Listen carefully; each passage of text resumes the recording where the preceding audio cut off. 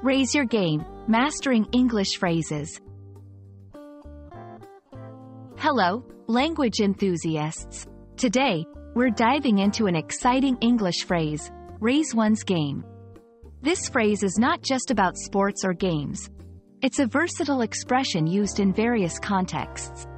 So, let's explore its meaning, usage, and some interesting examples to help you incorporate it into your everyday English. Raise one's game is a metaphorical expression.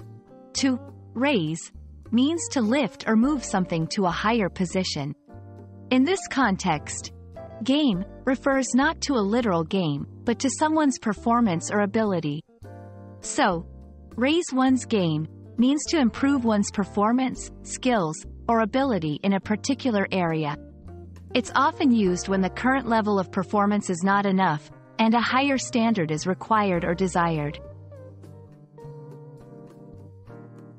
While it might sound like a phrase taken straight from the world of sports, raise one's game is used in a variety of settings. Its origin is indeed rooted in sports, where athletes strive to improve their performance. However, today it's commonly used in business, personal development, and everyday challenges. When someone says, "You need to raise your game," they are essentially encouraging you to enhance your skills or efforts to meet a challenge. Let's look at some examples. 1. In the workplace, the competition is getting tougher. We need to raise our game to stay ahead. 2. In personal development, I've been learning English for a year now, but to become fluent, I need to raise my game. 3. In sports, the final match is next week.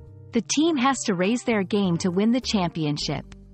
Each example shows the versatility of the phrase, highlighting its relevance in various aspects of life.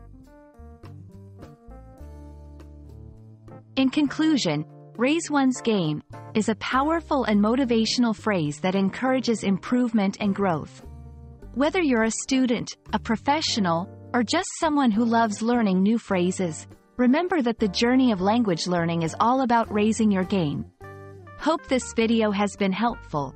Keep learning and keep raising your game in English.